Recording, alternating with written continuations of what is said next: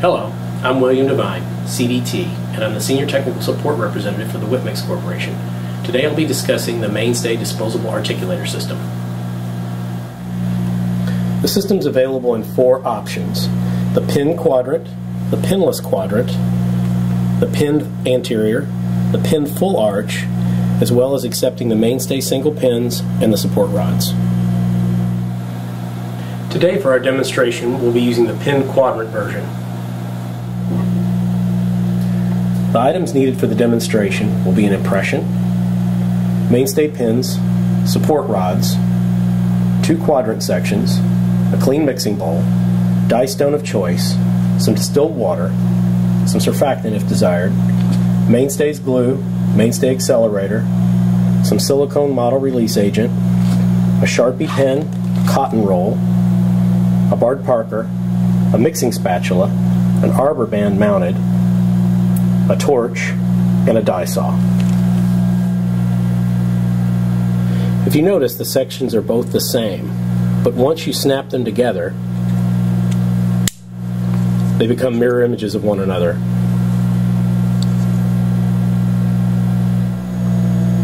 The next step will be to trim our disinfected impression.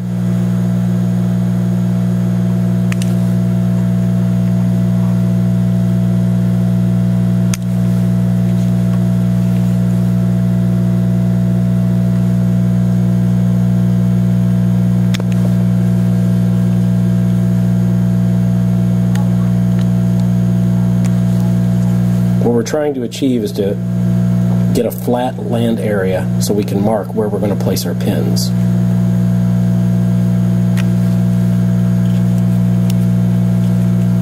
That will allow us to make the marks where we need for our removable dies.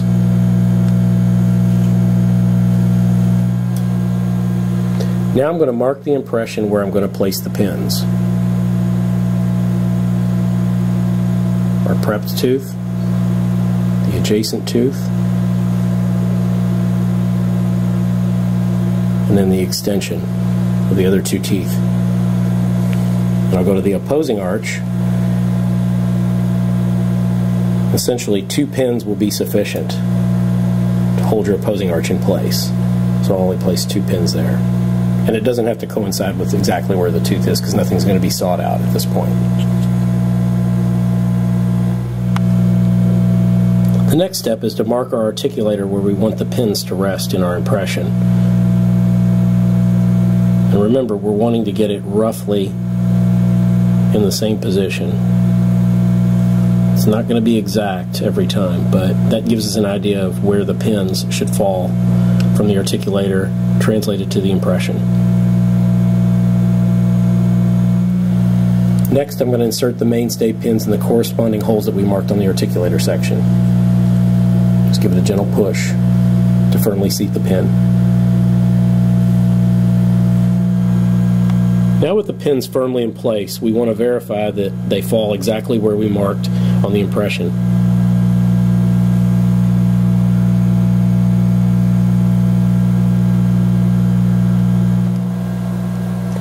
Now we're going to spray both sections of the articulator with silicone release agent. Everywhere that stone will be contacting, just a light coating of silicone spray.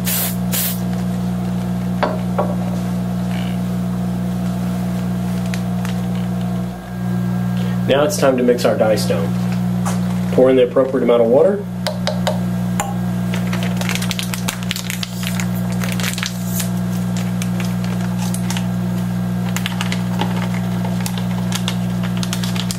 Pour in our stone.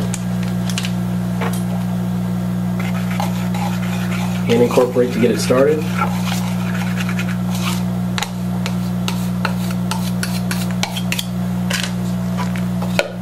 And vacuum mix.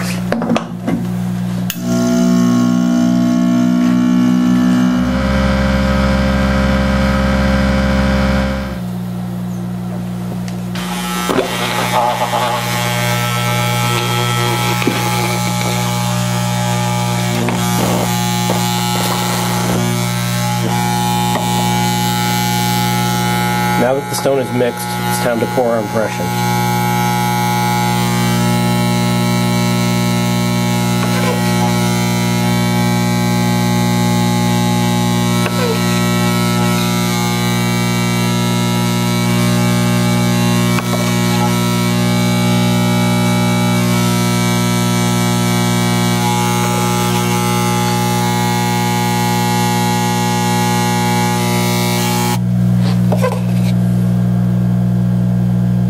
Put sufficient stone in the impression to give us enough bulk for one of the arches. Now we want to place enough stone on the articulator section to cover the pins.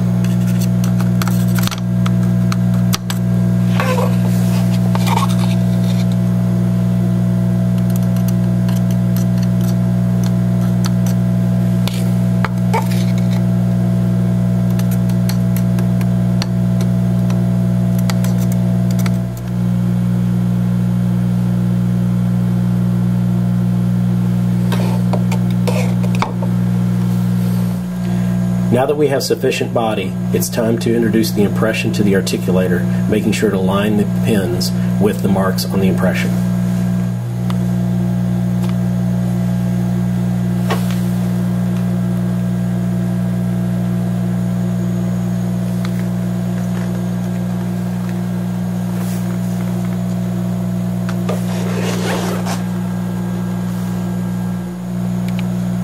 Note that the markings are lined up.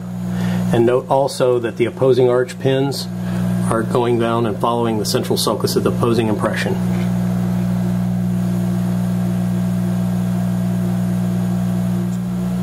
Now that the working side is mounted, it's time to mount the opposing side. We've mounted the opposing arch in the same fashion as the working arch. Note that we've waited 1 hour minimum time after the opposing arch to allow adequate set for the stone.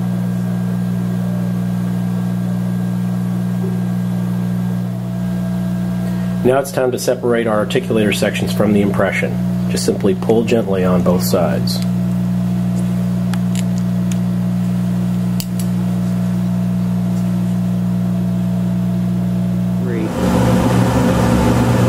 The trimming process will be easier if both sections of the articulator are separated. Just gently put it on the table and pull. Now we're ready to begin the trimming process.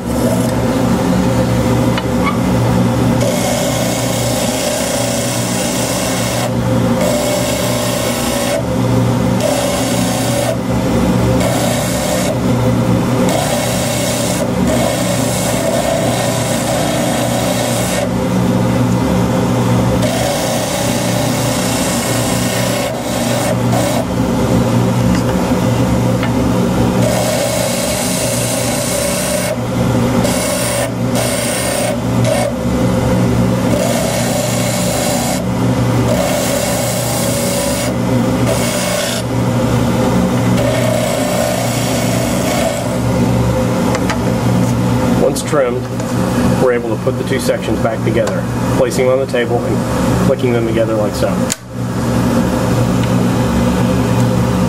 Now we can move on to the die sawing process. Now it's time to remove each section from the articulator. Just give a gentle pull and it should come loose, like so.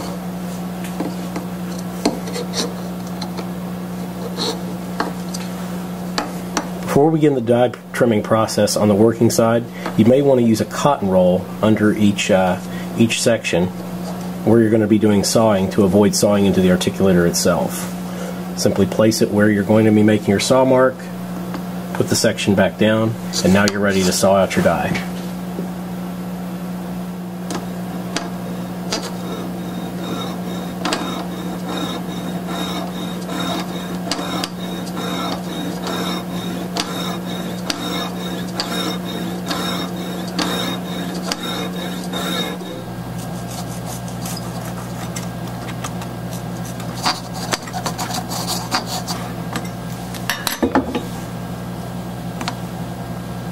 Cotton roll can be removed.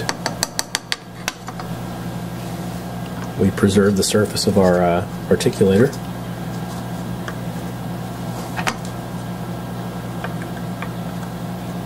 Now it's time to trim the die.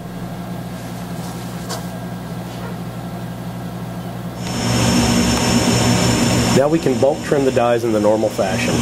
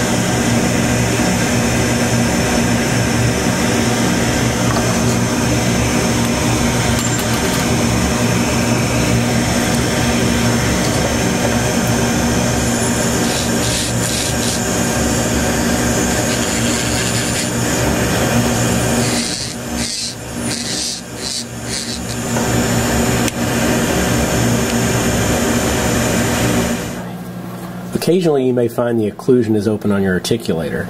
If necessary, you may want to soften the hinge sections of the articulator to finagle and close the occlusion.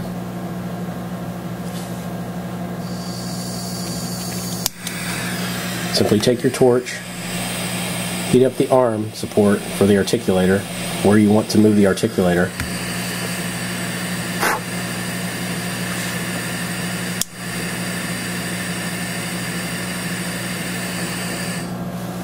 And cool the section.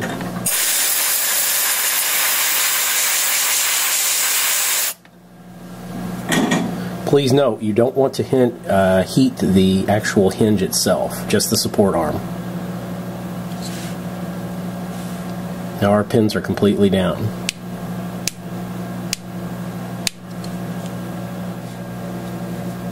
If, however, you find the occlusion open, it may be necessary to use one of the support rods to create a vertical stop.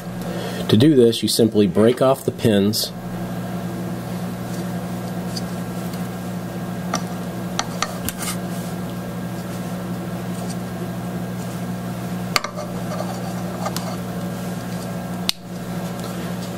locate the tracks in the back where you want to put your support rod. Doesn't matter which section you adhere it to. Notice that the rod will slide into the cutout groove and goes flat up against the opposing section. Now we're ready to glue it into place.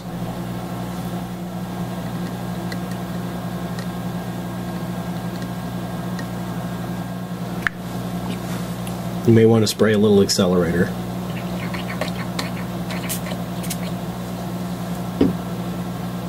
This will harden the glue instantly. With our support rod in place, now we've created a new vertical stop.